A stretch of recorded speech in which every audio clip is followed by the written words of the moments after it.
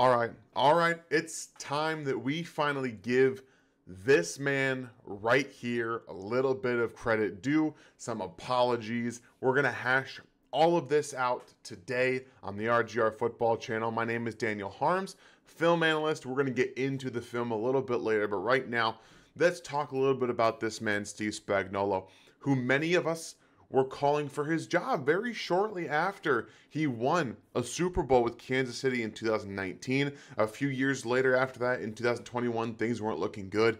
Early in the season in 2022, it appeared the defense was going to start slow, but you had injuries, multiple rookies playing, trying to learn a defense. Come time when things really matter after the bye in 2022, Steve Spagnuolo is headlining this defense that ends up helping the Chiefs win yet another Super Bowl. It's hard to believe what he was able to do in Kansas City, changing that defense over from 2018 to 2019 with some help from free agents being able to be there, but also coaching them up and being in the rightful spot to have a sack. I know on fourth down against the 49ers, 2 interceptions against Jimmy G in that Super Bowl, and here we are watching them score a huge touchdown against the Eagles. Couple fourth down stops, couple forced field goals, and they have another one. So we do owe, myself included, a lot of apologies to Steve Spagnuolo, who's done a fantastic job over the last year plus reinvigorating this defense, trusting in his young players, and getting the most out of them in the biggest spots. One of the things that I love to look at for these statistical things is what's called weighted DVOA. If you guys know what weighted or what DVOA is, you know that it's a very respected defensive, offensive, and team ranking system. And for 2024, they were the 15th ranked defense all the way through pre and post season, and then they were weighted as the 13th best defense, which means towards the end of the season, it's weighted towards the end of the season, they were better than they were for the most of the season. So Steve Spagnuolo very much deserves a ton of credit for what they were able to do, and a lot of it has to do with him being able to play in multiple different systems. We're going to come out here in the very first play. We're talking cover one, where you have man coverage underneath. Nick Bolton's playing more of a robber underneath this middle linebacker area, but cover one, you've got one safety deep. You have another, like I said, this linebacker here. You have 2 zone-ish, zone, quote-unquote, zone cover players, and then you got man coverage pretty much across the board. Tied to the running back, you got man and man. So you see here they're able to play man coverage with a little bit of zone underneath, and then they get a sack, getting pressure with 4. They move Trevor Lawrence up in the pocket, and they're able to get a sack here on second down to force a third and long where they end up punting this football. And so, yeah, they did a really great job of being very multiple on defense. Here they're going to play a little bit of cover 4 match. We saw this when I did my breakdown of Joshua Williams and Jaylen Watson previously a week ago. So what we mean by cover 4 match is you have these 2 deep safeties here that are going to play out here. Typically, you're going to have your outside corners play to this area out here. So it's cover 4 is basically quarters. They call it quarters because each of the deep parts of the field are manned in essence by each of these corners here. But with match, you're going to see when you have a wide receiver go over the middle of the field, this defensive back right here is going to pass him off. And as this wide receiver goes upfield, Jaylen Watson is going to stick with him. So they're multiple here as well, playing cover 4 match, being able to pass off responsibilities, understanding their responsibilities. But once again, getting home with 4. This is a huge standpoint and something that really comes through in what Steve Spagnuolo and the defense did, especially in the postseason, being able to create pressure with 4. Mike Dana getting in there, taking that guard to town, and Frank Clark cleaning up. Frank Clark had a really great postseason, cleaning up for the Chiefs. You're able to get pressure early with somebody else, and then Frank Clark comes in and closes it out. So unfortunately, he's in Denver, so he's not going to be doing that for the Chiefs in the postseason. They're going to have to find somebody else to do that. And here they're going to have cover 2 man, which means you got 2 deep safeties and man coverage across the board. They're going to get some pressure with 4 here, but at the end of the day, they force an incompletion on 3rd and long and force another punt from the Jacksonville Jaguars. We have a really multiple defense here, but look at look where he can't go with the football. Look at the coverage here. There is nobody open in this entire football field. There's nobody open. So, whoops. I do that all the time. Every single time. I need to find a different way to use my pen here. But either way, no one open with the football. And even if it would have been completed to Jermichael Hasty there, it would have been in maybe a long field goal attempt. So great job by the defense being multiple. We've seen now cover one, cover four, a little bit of cover two man, and just a little bit of cover three right here. We're going to get to see with that deep safety going back in the corners here. We got boom, boom, boom. You can tell that they're in zone because of the way that the corners on the outside are opening up. They open up to the inside, which indicates zone coverage. And you can see right here that cover three with match principles underneath with these 4 defensive players. And you have what you're looking at here. Again, nowhere to go with the football early. Matching up everybody, nowhere to go with the football, and you had your George Karlaftis getting a sack right there with a little bit of pressure before that. So this is a really great display of what the Chiefs were doing in the postseason and why they were able to continuously get pressure with 4, because they played really good coverage on the back end for the most part. They're going to have some breaks here and there and some busts, but at the end of the day, Steve Spagnuolo was doing a great job mixing up what they were doing with cover 4, cover 2, cover 3, and mixing in their blitzes in that with that as well. So one thing you have to understand with blitzes, they do come at a price at times. They're going to blitz here off the right-hand side, and Jalen Hurts is a very good quarterback outside of structure. So on third down, they're able to get a first down, in large part because you are blitzing and you're not getting that angle right when it comes down to pass rush. So one thing I want to look at here is Bryan Cook. So Bryan Cook's going to be in the slot on the right-hand side, all right? And what he's doing here is he's basically going to be like a contain on the backside, but he is still blitzing. So his responsibility is no longer on the right-hand side. He's blitzing down. So they're going to drop Carlos Dunlap into coverage. And what that does is it puts Carlos Dunlap almost in man coverage on Zach Pascal, wide receiver. And you really don't want that. That's not the best way to go about blitzing, and you're trying to get home immediately. So right here, it would have been nice to see him continue down this path. Because look, he's got eyes over here. So he sees that Chris Jones is here. You should understand that Frank Clark is down here. If Bryan Cook can get down here and then make Jalen Hurts have to make a more difficult throw, a more difficult decision, you might get a sack, you might get an incompletion, you might force another punt. You know, unfortunately here, he's still rolling out to his left and gets a completion to Zach Pascal on third down, which extends the drive. So staying in your rush lanes and blitzing is always comes with a little bit of risk, okay? That's the part of the thing about Steve Spagnuolo is that he makes calculated risks. So on third down, you want to blitz quarterbacks, speed up their process. Maybe you get an interception or you get an incompletion or you get a sack. And sometimes those are going to come with costs like this. But at the end of the day, they're a really good pressure unit. Steve Spagnuolo had a great game plan throughout the entire playoffs with blitzing coverages, with different types of zone blitzes. Right here, we're going to have a cover 2 man blitz. So you still have those 2 deep safeties here, the 2 high safeties with man coverage underneath, and they are going to blitz. I believe it's Willie Gay this time off the left-hand sideline. They're going to mug up both of the linebackers. If you guys listen to Sports Radio 810, yes, on Monday I talked about mugging up. It's when you bring both your linebackers or basically any linebackers up to that line of scrimmage and show blitz. They're going to back off Nick Bolton, and then there goes Willie Gay off to the left-hand side getting a sack. So a really nice adjustment to their cover 2 or their zone coverages where they're able to bring an extra man off but play a little bit of a little man underneath. And one thing you'll notice is that there is a player that ends up leaking out late. This running back here gets out to the left-hand side of the formation, and he goes untouched. No one's even there. So, like I said, you're playing a little bit of chicken with the with the offense, but it does pay off when you have these uber athletic blitzing linebackers like a Willie Gay coming off that left-hand side of the defense, being able to get underneath the tackle through there and in for a sack with Frank Clark to help cover up too. So everything that the Chiefs were doing was really working, especially in the first 2 rounds. They had 29 pressures versus Cincinnati themselves. That's ridiculous. And before we get even deeper into this, I want to take a little bit of a stat break because it's very important to show how important Steve Spagnuolo's, basically emergence here in Kansas City has been. So over the last 4 seasons in the postseason, the Chiefs offense have averaged 31.8 points a game. That in of itself is insane. And when you flip over to the defensive side, they have averaged giving up 24.8 points per game in the postseason.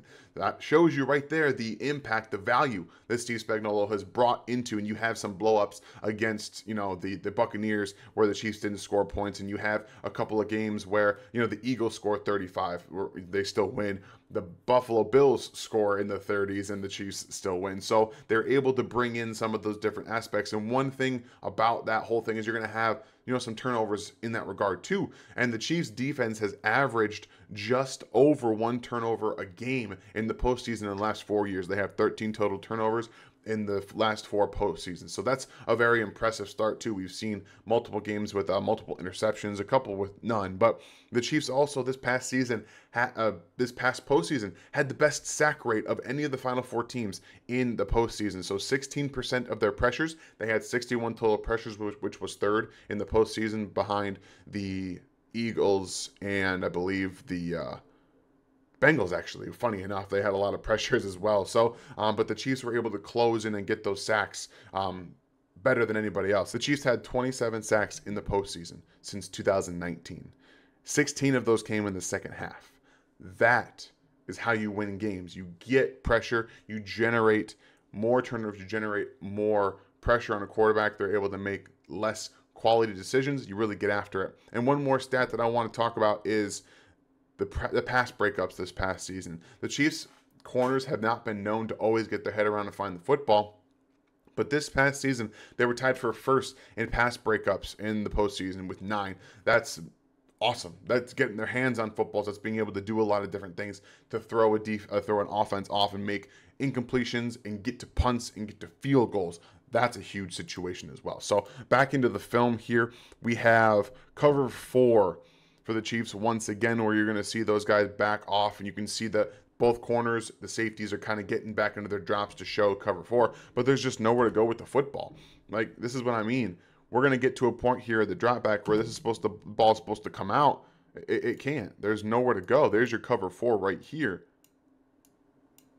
There's just nowhere. There's nowhere that they can get to. You got everybody in really good position. They're passing off properly. They're going to take here. You're going to see, hit flips here. Linebacker getting on the running back here. So they have pressure in his face. Trevor Lawrence is going to have to start working out this way because Frank Clark's bowling over the left tackle, and he's going to get in his face. So they have to run out to his right, and there's just nowhere to go. Everyone is covered up. They did a fantastic job of covering up guys, especially in the red area. They didn't have a great success in terms of not allowing points, but they were key in allowing field goals in some key situations, even going back to this game itself. Right here, they're going to force a field goal after this 2-play succession where it goes from the second down here, they get a penalty, and then they end up having to kick a field goal. So a really great job all around. Colin Saunders forces Trevor Lawrence to really throw that away here with the acceleration that he shows. I'm going to miss that man in Kansas City. Hopefully we see Carlos Dunlap back, because you see, he's also getting pressure in the postseason, been around multiple times, and he got held right there too. So just a really great job coaching the defensive backs. And I think that the addition of Joe Cullen really allowed Steve Spagnuolo to focus a little bit more on teaching the corners their duties, and he has more talent, and being able to communicate that properly, I think, was really, really, really important. And then the timely pressure for the Chiefs on third downs was really awesome to see. This was, again, they allowed 35 points to the Eagles, but this was a third down. It was a 3rd and short, and this is what allowed the Chiefs to then take the lead in this football game, and they kicked it to Kadarius Toney, and he had the longest punt return in Super Bowl history. So this is one of those things that you love to watch, because you are making a little bit of a risk, but you're going to get pressure out of it. And the Eagles, just wanted to get this one more time. The Eagles had a 61% third down conversion rate in this game. That's insane. They were doing a great job against the Chiefs defense, but right here, able the Chiefs were able to force them into a punting situation behind the 50, and where the Eagles thought, maybe we can get another stop on defense, but they were unable to. So the Chiefs defense on third down allowed 48% of their third down conversions to be had. So much better percentage outside of the Eagles game than it had been led on. So you get a couple guys off the edge with Trent McDuffie and Willie Gay, and you force Jalen Hurts out of the pocket and out to his left toward an incompletion. So all of it, timely pressure, timely.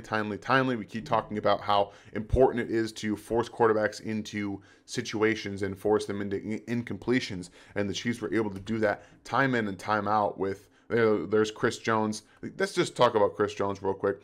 He had 1/3 of the Chiefs' entire pressures in the postseason last year. That's enough to keep around. And when you have a guy playing like that, it does make a defensive coordinator's job a little bit easier, especially because watch how he's going to set up, inside here and go outside over this guard. It's really, really impressive to watch his short area quickness. Right there, boom, boom. He's just so fast, and they had to react and bring Dallas Goedert into block. And when you bring Dallas Goedert into block like this, you have to, you're hoping that he can get there, but you now have to worry about all of this pressure. You got Trent McDuffie coming off the edge. You have, this running back here getting up the middle, trying to block everybody he can coming off. So a really fun job of watching this entire defense get those timely pressures, and then Carlos Dunlap with the hand in the face. Preparation. Film study is one of the most important things in the NFL. It's the thing that really separates, in my opinion, college from the NFL, because you have super athletes in college, you have super athletes in the NFL, but film study, being able to process information and learn from what you're watching, is one of the easiest things to get better. And the Chiefs were really prepared for some of the things that the Eagles want to do, and they like to pepper plays when they think that they can get and gash a defense. So this play is all just going to be a setup for Kenny Gainwell. He's going to just leak out to the left-hand side. They're just going to run basically to the end zone. They're bring some guys over here and then leak underneath and try to basically set up a wall down here of players and defenders so Kenny Gainwell can, maneuver his way in. That's what they want to do. But watch Trent McDuffie, okay? Watch Trent McDuffie on the left-hand side, who's going to communicate. He's going to see him coming across the formation, and boom, comes in. This is where they forced a field goal right there. So that's a timely play in a situation where the Eagles are trying to force communication errors and see how you can process information to maybe get a touchdown. Because if Trent McDuffie continues here, it's going to be Kenny Gainwell and one man to beat and possibly score a touchdown. Like, that's just what it was going to be. Look at all this space. He probably scores there. Nick Bolton's fast and everything, but I think Kenny Gainwell can probably get into the end zone. So a really nice display of smarts, intelligence, and seeing the entire field underneath as a possibility to be attacked by the Eagles. And they do the exact same play later. They just flip it. And this is a really good understanding from the Chiefs defense. Again, seeing that they kind of lose themselves right here. But it's 3rd and 10. And watch Nick Bolton. Nick Bolton's now got his eyes on the running back, eyes on the quarterback. He sees the cross coming, so he's going to kind of key on that this time. Boom, he goes around Dallas Goedert and stays with Kenny Gainwell, making sure that he only gets, 3 or 4 yards on the play. This is 2 plays. They just switched it, tried to get an easy touchdown the first time and tried to get an easy first down conversion the next time, but they were up for the task of reading that that offensive play and rallying to the football, making a key stop in key situations. That both of those forced field goals. That's huge in that game. Otherwise, they lose. They lose definitely. So really, really fun to watch them be as communicative and understanding of the offense that's unfolding right underneath them. So we're back to being able to create pressure with 4. The thing that I continue to come back to is that typically in previous years, we had seen the Chiefs be unable to generate pressure with 4. We can talk about Joe Cullen's impact here because he had a huge one in teaching a lot of these guys, but Spags on the back end really allowed this to be how the Chiefs could get home with 4 and create pressure with 4, because once again, there's nowhere where he can go with the football. These are coverage sacks. These are coverage incompletions, coverage throwaways. Really excellent game plan all around, playing two-man coverage here where you have those two safeties back end and you just got man coverage underneath. And then Joe Burrow has to figure out where to go with the football. And by the time, if anybody was open, it didn't matter. The pressure gets home and then he forces a throwaway. That's just team defense at its finest. You have the coverage on the back end leading right into what could be, a sack from the four guys up front, but they end up forcing a throwaway. So just continuously being able to get pressure with four in the postseason was a huge boon for the Chiefs defense, and they're going to do it a little bit again after this play. And this is where those pass breakups come. All right, he's able. They do get pressure in his face, and this is a perfectly thrown football by Joe Burrow in the back of the end zone to Hayden Hurst off the left-hand side here. But it's an excellent job from another leader for the Chiefs defense in Justin Reed, staying right in that hip pocket. You've got a little bit of safety help over top, but just staying in that hip pocket, all right, playing the receiver, gets in that trail position. He plays the hands perfectly outstretched to force a pass breakup, and then another field goal. That's the one thing that I keep coming back to. How many times the Chiefs were able to force field goals in key moments, in key situations in these games. Those 4-point differences are huge in these games where you only win by 3. That's something the Chiefs did in both, AFC Championship and the Super Bowl right here. Beautiful pass breakup by Justin Reed and still getting pressure up front with 4 guys. So this is in a very impressive display in critical moments. I think the Chiefs played better than they had at any point throughout last season in critical moments. And this is the future of Kansas City with their coverage, all right?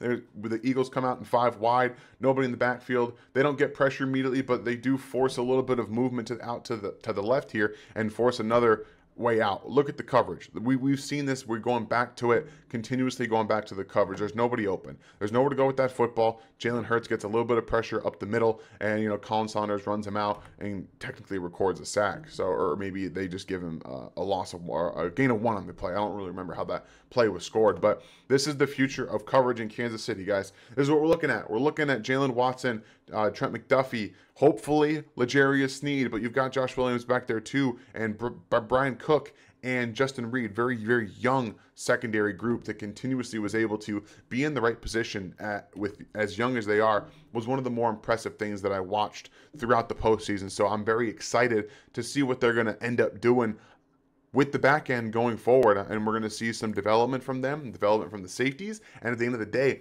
Steve Spagnuolo's wheelhouse is training and teaching secondary members. That's what he was. He used to be a cornerbacks coach, so he's really up to task here. And with Joe Cullen coaching the front 4 and Brendan Daly right now with linebackers, I think they're in a really good position to set themselves up to have extreme success and be a top 12 defense next year. I'm really excited about what they're going to do. But again, hats off to Steve Spagnuolo. So many apologies due for him calling for his job at multiple times throughout the, for multiple seasons. I still don't agree with everything, all the philosophies, but we do see Joe Cullen having a little bit of impact on the players that he's brought in. So I hope that you all enjoyed this very much, because I think we all need to take a step back and appreciate what Steve Spagnuolo has done. Part of 2 Super Bowl winning teams on the defensive end in top 13, top 14 teams in weighted DVOA on the defensive side, going into the Super Bowl and winning them. So I think that they're in store for having an even better defensive season going forward. They're young, they're fast, they're hungry. I think that makes a big difference, even though they won a Super Bowl. So again, I hope you guys enjoyed this. Just give Steve Spagnuolo his flowers, y'all, and we'll see you next time. Have a great day. Thanks for watching this video from the team at RGR Football. Click these videos to see more and subscribe to RGR Football.